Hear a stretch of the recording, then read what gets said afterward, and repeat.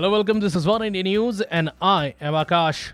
India on Tuesday successfully test-fired its indigenously built nuclear-capable Agni-I ballistic missile, which can hit a target 700 kilometers as a part of the user trial by the army from a test range off Odisha coast.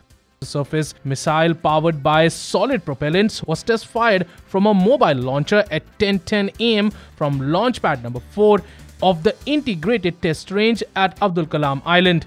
Describing the trial as successful, defense officials said the launch of the intermediate-range single-stage missile was a part of training exercise by the Strategic Forces Command of Indian Army. The trajectory of the trial was tracked by a battery of sophisticated radars, telemetry observation stations, electro-optic instruments and naval ship from its launch till the missile hit the target area with accuracy.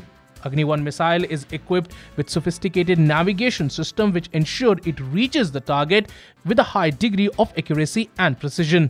The missile, which has already been inducted into the armed forces, has proved its excellent performance in terms of range, accuracy and lethalcy.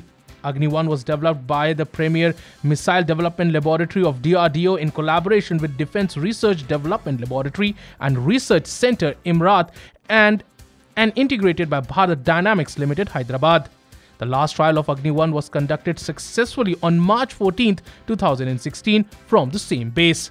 Well, that's all for now, but for more news and updates, subscribe to our YouTube channel and please don't forget to like and share this video.